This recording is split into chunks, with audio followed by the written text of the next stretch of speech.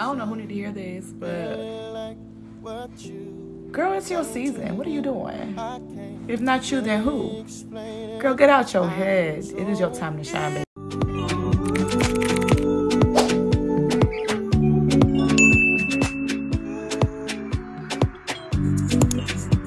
Hello everyone, and welcome back to my channel. If you are new here, my name is Margaret. Go ahead and subscribe, hit the bell notification so that whenever I do post a video, you are the very first to see it. So we're gonna get straight into it, okay? So this video is the ultimate guide to becoming that girl. I know it said that girl and that was it, but no, this is a Christian edition. You are it right now. You just have to believe in yourself. But here are 4 things how you can become that girl. You need to prioritize your relationship with God. The second thing is seek wisdom daily, build routines around your lifestyle, and develop godly relationships, which is so important.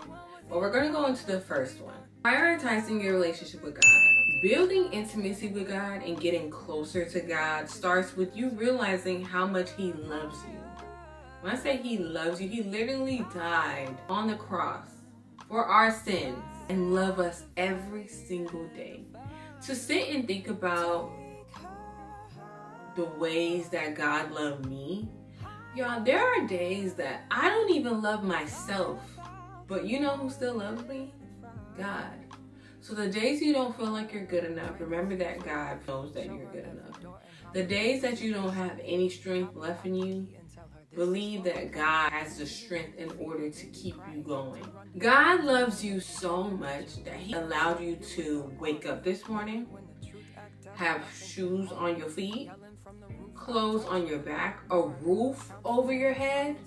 In order for you to see yourself the way that God sees you through His lens, you gotta start creating an intimacy with God. If you struggle with that, pray for a revelation of God's love for you, and I promise you He will show you. Another thing that comes with prioritizing your relationship with God, you need to establish your identity in Christ. What that means is we all place our identity in something, okay? But you need to build yours around who God says you are in His word, not nobody else's word. That just means you need to pray for yourself daily. I'm not gonna lie, there are times I do have to, I'm always praying for my family, I'm always praying for my loved ones, I'm always praying for the people who are connected to me.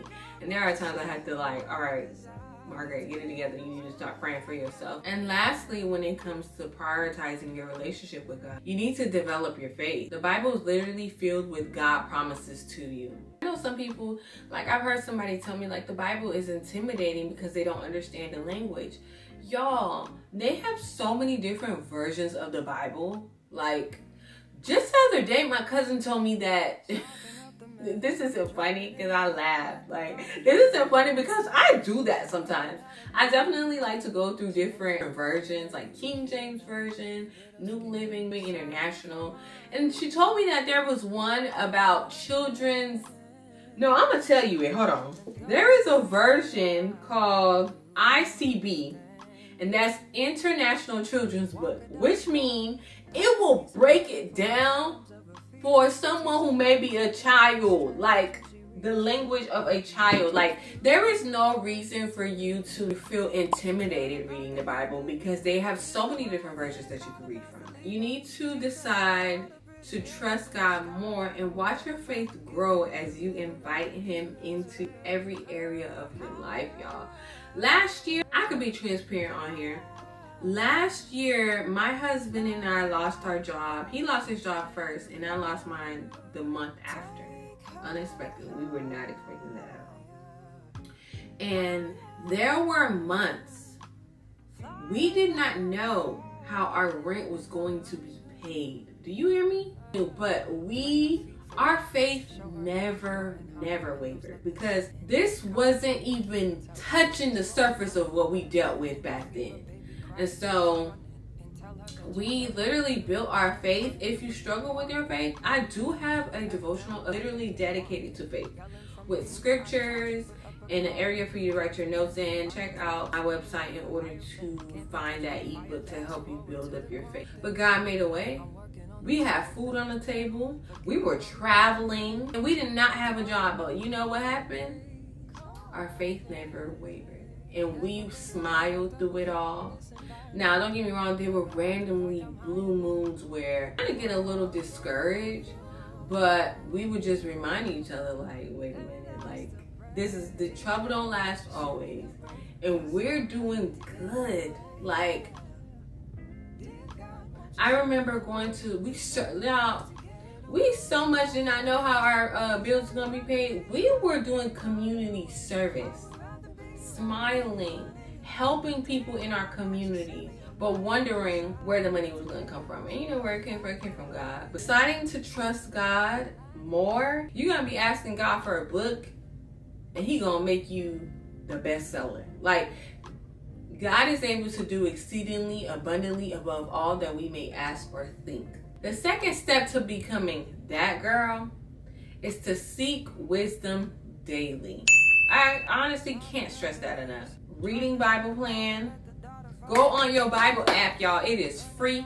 Free 99. Make sure the books that you're reading are feeding you. And then, of course, you want to make sure that you either find an accountability partner, whether that's a mentor, a coach, that can help you become the woman that you are called to be. The third step in becoming that girl, you need to build routines around your lifestyle. That means the type of food that you're eating, because your health is so important. Taking walks, either going to the gym, taking walks. I am slowly trying to get myself back into the gym because I definitely took a break. But even that is just as important, is making sure that you're not eating so much fried food. And then beauty maintenance.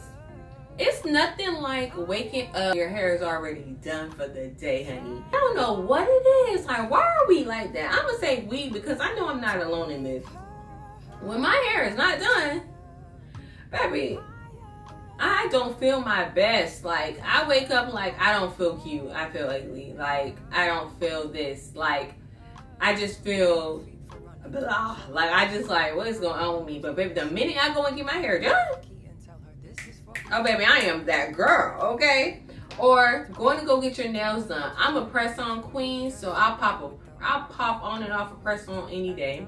Going to get your toes done now, that I'll go get done because I need that massage. So yeah, or going to the spa, or just anything that, you know, you wanting to become that girl, doing those things, and by doing those things will allow you to be that girl. And the last step is to develop godly relationships. I'm sorry, like, I just gotta say it. I can't. Whew. Oh Lord. What does that look like? First of all, let's start off with your family. You need to pray often over your family for their salvation, y'all. Our family members are dealing with things secretly and battling with things that they do not share. They do not share it. So praying for your family is so important. And then your friends, you need to find opportunity to fellowship with like-minded women. To learn common sense ain't common to everybody. And we're all not raised the same, which is crazy because I had the worst childhood ever. And so the fact that I'm able to love on someone, pour into someone, support someone, I want that reciprocated. And so because I want that reciprocated, I do to that person what I wish could be done to me. And if that person can't, if that friend not like that, then baby, you need to let them go. This completes the ultimate guide of becoming that girl. The only homework that I have for y'all tonight is to comment down below any other things that you feel like it can help anyone in here to become that girl, especially in 2024. I love you guys so much. Thank you so much for following. Don't forget to subscribe, hit the bell notification so that whenever I do post a video, you are the very first to see it. And I will catch you guys in the next video. Bye.